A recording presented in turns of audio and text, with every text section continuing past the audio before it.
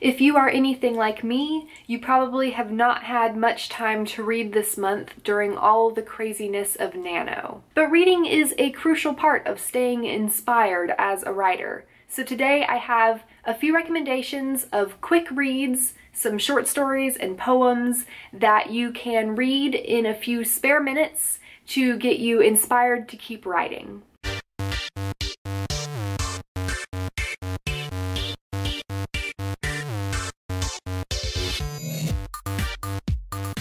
I've categorized all of these based on what genre you are writing this month. First up is for if you are writing anything spooky or with a horror element, which, if you are, the logical choice is anything by Edgar Allan Poe. My personal recommendation is The Cask of Amontillado. It's one of his short stories. It's my favorite one, but like I said, you really can't go wrong with any of his writing. Next, if you're writing fantasy, I'm going to recommend either the poem Ode by Arthur O'Shaughnessy. It's a really popular poem. You'll probably recognize the first few lines.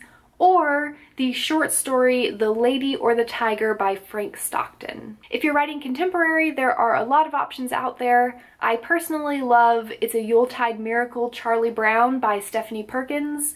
It's in the My True Love Gave to Me anthology that came out a few years ago for the holidays. It's super adorable, and there's a lot of other really great contemporary romance short stories in that.